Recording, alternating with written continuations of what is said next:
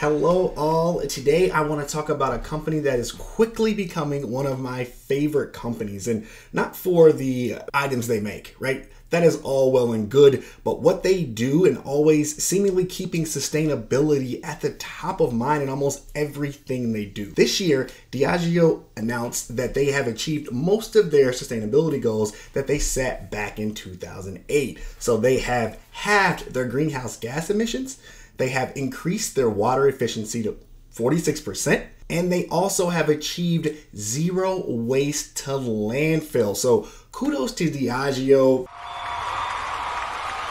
And a few months ago, they also have announced that they've created their first 100% plastic-free bottle made of paper products. So I know what you're thinking. We've all had those paper straws. Not all of us are fans of paper straws, as they tend to get wet, and as you tend to drink more, they tend to break down. I hear you.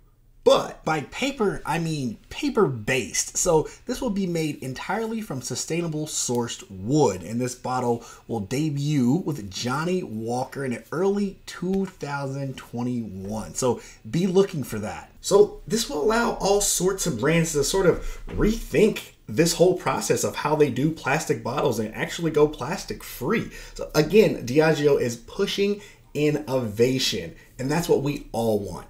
So if you like daily EHS videos, please give this a like. We also house all of these videos on the Encamp YouTube page. I will see you tomorrow, and what's good for business is good for the environment.